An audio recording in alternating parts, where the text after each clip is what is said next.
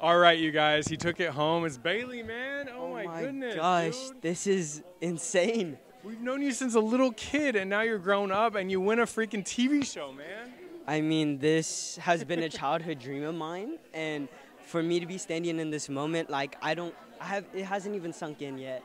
And I'm just so grateful to God for guiding me here, and I never knew I could make it here in a million years, and but I'm here, and I just don't know how to feel, and I'm just gonna soak in this whole moment for sure. One of the things you said early on in the show is that you looked up to people like D-Trix, he judged you. Look up to people like Comfort, danced with her. I mean, what was it like to work with some of your idols, or even like interact with some of your idols? I mean, we talked to D-Trix tonight. He's super, super proud of you, man.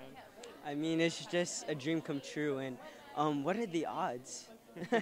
Because he's been such an idol and inspiration to me, and for me, I felt like coming into the top 10 as a b-boy, I felt like I had to represent the people that have inspired me, especially the people on the show like Comfort and Fiction and Hawk and D-Trix, the b-boys, and I really wanted to represent the b-boys, and this is for y'all, for sure. We got so much love from the Filipino community that are excited, not only in the Philippines, but the Filipinos around here. What do you want to say in the camera to all the Filipinos that are supporting you, and then the ones that are going to find out about you and continue to support you?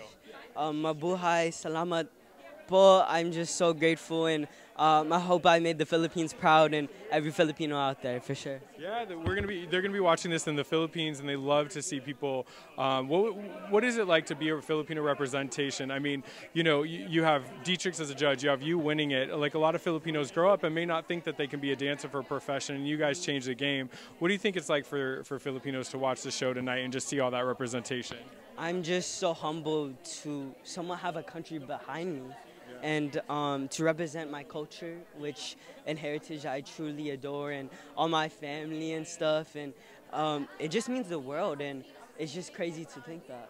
You touched so many hearts. I mean, one of the things is you have people all walks of life watching the show, and you were able to sell B-Boy to middle America, to old people and stuff, so they voted and won. What did it mean to have so many people around the world being touched by your story? You had Mary Murphy crying, you had all these people crying. What is it like to touch everybody's hearts?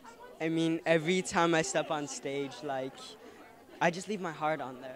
And I felt like coming into this competition, I had to represent myself.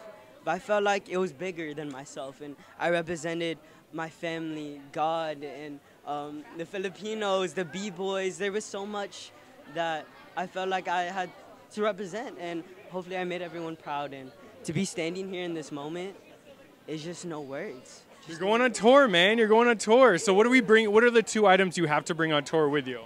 What are the 2? Yeah, toothbrush. Okay, toothbrush. Toothbrush. And I don't know, neck pillow? Neck pillow. Yes, very smart. I right? bring a neck pillow everywhere. You ask anybody, I always bring a neck pillow. Yes. What stop are you most excited to go to on tour? I'm so excited to go to different cities, obviously, but Las Vegas. Yes, I mean, you got to represent. In the Bay Area. I mean, those are my hometowns, so I'm so excited for that. Lastly, what's next for you? What do you hope, once the tour is done and all this is done, what do you hope for next in your career? I'm just going to enjoy this moment, but surprisingly, I would actually love to go back to the Philippines. Yeah, you got to come. They want to see you and visit up. Yeah. Absolutely. Real quick, what are you going to do to celebrate tonight?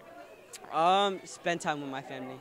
Absolutely. Good answer. All right, you guys, we've known Bailey forever. He took it home tonight. He's the season 16 winner of So You Think You Could Dance. We're so proud of you, man. Everybody in our team is texting me, who won, and it was nice to text your name. So support this guy. He's got big things on the horizons. Congratulations, man. Love you. Thank you Peace. so much. Got much love. Peace.